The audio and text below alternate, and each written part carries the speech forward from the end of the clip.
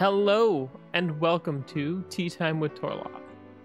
Today's episode is going to be a little different than my usual thing. Usually I talk about old games in Tea Time with Torloth and have one pot set up for new games. Today I picked three not three smaller games, but three different games that I played this week. One of which being a beta, and two of which being full games, but we'll talk about that in a minute. First up though, today's tea is a delicious white tea from Plum Deluxe. So we're going to start with our first game today, and that is Bright Memory. This game came out of nowhere. It was recommended heavily on Steam to me by the algorithm. So I'm like, whatever, $5.35, let's go. I'm gonna say, for a game that was made by one person, this is pretty impressive. Using Unreal, so I don't know how many of these assets are his own or bought from a store, but it's pretty good. It's very short. I finished the first episode in, I believe, an hour and a half, and there's no more right now. It came out of early access on the 25th? It was 25th. Yes, it came out of early access on the 25th, but I played it on the 26th in the morning and beat it that morning when I had a whole pot of tea. I believe it was Earl Grey. The game seems to be setting up a story that I have no idea what's going on. Name dropping. They're doing that thing like these characters know each other because they know each other by first name. I'll have to see what happens in episode 2. Combat was interesting. I think this shotgun was kind of meh. I'd rather use the machine gun or the pistol. The way they did ammo drops and other things like that are very interesting. There's a dash, and you can't dash forward. After playing Doom Eternal and using the dash to be aggressive or to push aggression, it's not great. There's a sword that has like throwing attacks and some other cooldowns that I had trouble hitting in the heat of moment because I couldn't rebind any of the keys. I use a SteelSeries, what is this, a Rival 650 wireless? Yes, 650 wireless. And it has these buttons on the side, which I use regularly for every game. I usually set this middle one here to melee, and the back one to something else. So in Doom, that's like my melee, that's my chainsaw, and that's the crucible. I have them on quick keys so I can just get to them. When a game doesn't let me rebind keys, it throws me off. This was a great first step for this game, and I'm going to give this this is another new thing that I was planning to do for a while.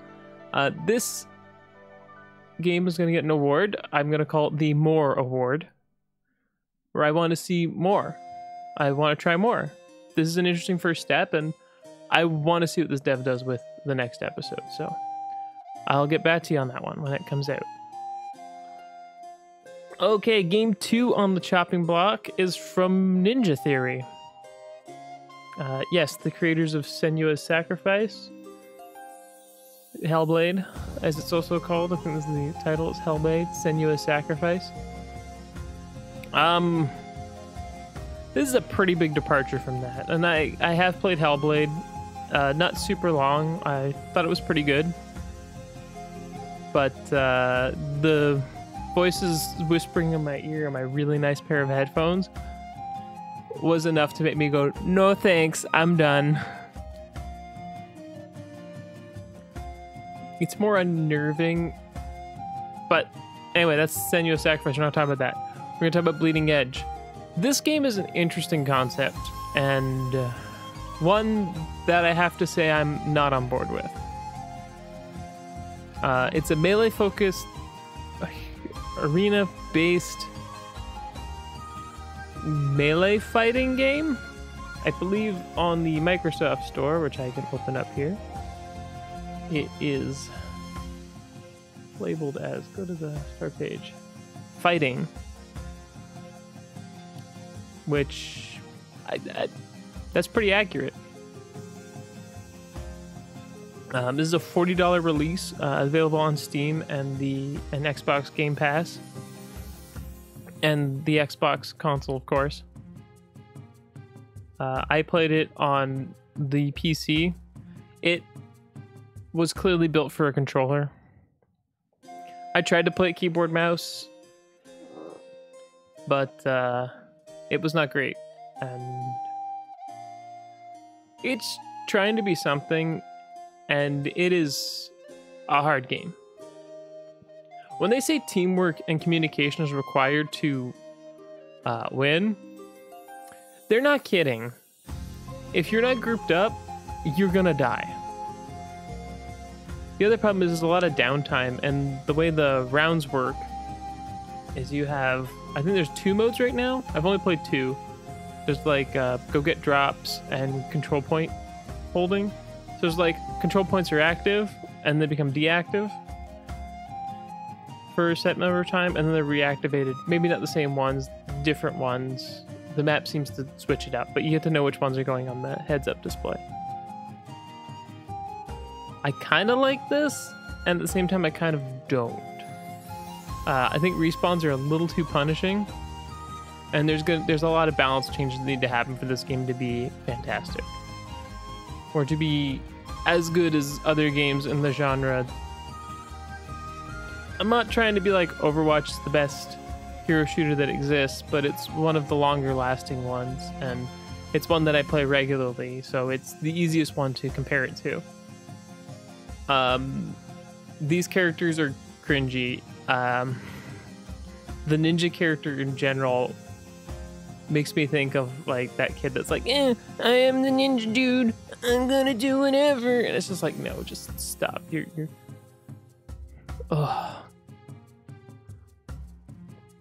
It tries to do some things, and it does them pretty good. I am gonna, however, say that even though I'm not a fan of this game, I can see that there are merits involved, and in its creation, what it wanted to do, what it wants to be. But I just can't. If you're into the hero-based fighter, you got 4 friends that just want to beat the crap out of other people, go ahead. It's got potential. It definitely has potential, and I hope by the time the Xbox Series X, I should apologize, is out, this game will be much more polished, when I think there's going to be a huge influx of players coming to the Xbox brand. This game gets the illustrious and controversial Eggplant Award. You can figure out what you want it to mean, but to me, I hate eggplants. I can't stand them, but other people love them. So that's what it means to me. This game is great for other people. Editing note: the last section of this video was completely corrupt and unusable. So rather than get all set up and record video files and then have to re-encode them and do all sorts of crazy things, I decided just to do a voiceover here because it's Thursday and this thing's got to be out Saturday. So I apologize. The last game I want to talk about in today's tea time is Resident Evil Resistance with the beta. I didn't get to play the full game. This is the multiplayer mode that's going to be attached to Resident Evil 3. I gotta be honest, this mode is a great first step. It's fun. It's the right length. I find that other games like this, they're too long or they're too crazy. So anyone who's played games like Dead by Daylight or Friday the 13th or whatever that other one was called, Death Garden, which I thought was a cool game, but this one, it's very different because there's like a deck, and you get so many spawn points, and you have like an ultimate card that comes up in your deck. So you kind of want to like blow through as many cards as you can so you can get to your mega card. In this case, in the demo, it's Mr. X. So I'm assuming there'll be another one that's Nikolai or one of the other, maybe Wesker, and you'll get different Resident Evil big monsters. And maybe William could be one, but I digress. The mastermind also can control some zombies, not like dogs or anything like that. Dogs or lickers, I think you can't control, but like regular zombies, tough zombie, and there's a security zombie they can control. So the mastermind seems to be in control of a lot of the experience that the other players are going through, and it's kind of like a DM mode. There's a couple of things people didn't seem to understand about how the survivors section of this works. So the rules for survivors are they can, like, you're just trying to eat their time. So if one gets downed or killed, they will respawn with a 30-second penalty to time. But every time they do things like solve a puzzle, kill a monster, they get time bonuses back. So it's like this balancing act of you hit them or your monsters hit them, they lose time, but every time they work as a team, heal each other or do whatever, they gain time. I like what they're going for, and I think it's interesting. A couple problems I see are a lot of people, I found this a lot on Xbox when I was playing it, people did not want to work together. They were not cooperative at all.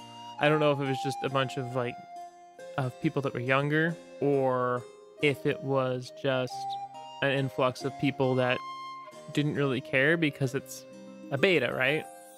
And there's always people that are going to be like that and they just don't care. I think this is really cool, and hopefully it gets a really nice community, and maybe it gets split off outside of Resident Evil 3. Because I know a bunch of people who probably be really down to play this, but not be down to pay the full price, $60 US for Resident Evil 3 if they're not even going to play Resident Evil 3. I'm very cautiously optimistic for this. I love Resident Evil, but at the same time, I don't think this is perfect. I would, if they branch it off into its own game or expand on the idea, I would like a PvE mode with preset events, kind of like Resident Evil Outbreak, which is one of my favorites. Playing as the survivors, each character has a active ability and what they call a fever ability or ultimate. None of these seem to be incredibly overpowered except for Valerie's, since Valerie is, hers is a big heal. It's an AoE heal. It's really good. I've played almost every survivor available on the beta, but from the cover art of the mode, there seems to be at least 6 survivors, and they said Jill will be one of the survivors playable at some point. Your mileage may vary on these games, but I absolutely adore Resident Evil Project Resistance, and I hope if any of you are playing it, you will come play with me. I have set up a Discord server. I've had it for a while, but I haven't really used it yet, and I'm going to start streaming stuff on Mixer. I have my Twitter. You can tweet at me with whatever you want. Honestly, I really just hope to be able to play with people. I'm going to have links below for my Twitter and the Discord. And I'm going to put the Discord up on my Twitter also, so don't worry, I'll pin that to the top. Oh, I also put a link to the white tea I was drinking from Plum Deluxe. They're not a sponsor or anything, but I kind of just want to give them a shout out because honestly, they make great tea. And I hope everyone stays safe in this trying time. Stay safe out there, everybody, and I hope to see you on the Discord and hear you on Twitter. And see you next week for the Resident Evil 3 one pot. Matane!